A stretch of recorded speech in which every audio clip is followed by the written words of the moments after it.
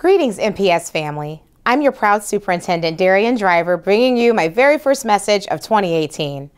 I'm pleased to announce that we are starting a series of community conversations this winter and spring, where I will be coming to your neighborhood coffee shops, association meetings, libraries, and more to hear your ideas about Milwaukee Public Schools and ways we can continue to grow.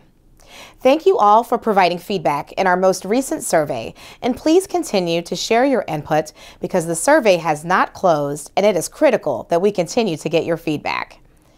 We wish to continue these conversations by coming to your neighborhood and learning more about the needs in your communities. But before those begin, I want to provide an important update regarding the proposal to move the district to one instructional calendar. The plan to move all schools to one early start calendar started as an idea that we felt would help improve student success, provide more opportunities for growth, and be financially responsible. Based on your feedback, we've determined that we will not move forward with a proposal for one instructional calendar for the 2018-19 school year, and instead propose two calendars, the traditional calendar beginning in September for elementary schools and maintain the August early start calendar for secondary schools.